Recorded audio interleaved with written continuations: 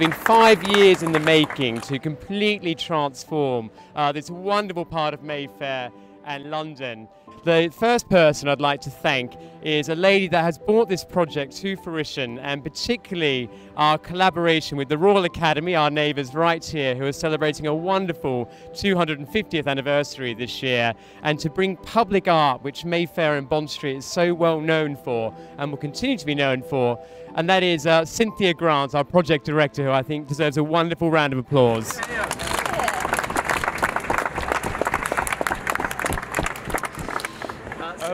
Ladies and gentlemen, when we first arrived here, it was absolutely silent, and now the buzz of Mayfair is getting going, and that shows why having a great sculpture in a new town square is the absolute key, not in the slightly sinister way of a De Chirico in a deserted town square, but here in a busy and lively new town square.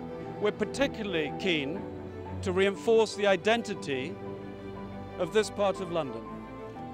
The identity of this part of London is essentially one of art and of making, whether that's the tailors of Savile Row, or the art students of the Royal Academy, or the art dealers, or the auction houses. This area has a precious identity which is known worldwide. So I'm immensely grateful for those of you who've had the vision to support that identity by improving the streetscape.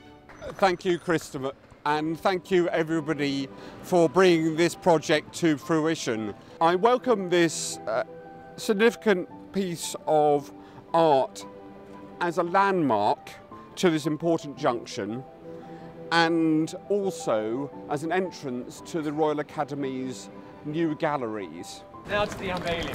3, 2, 1.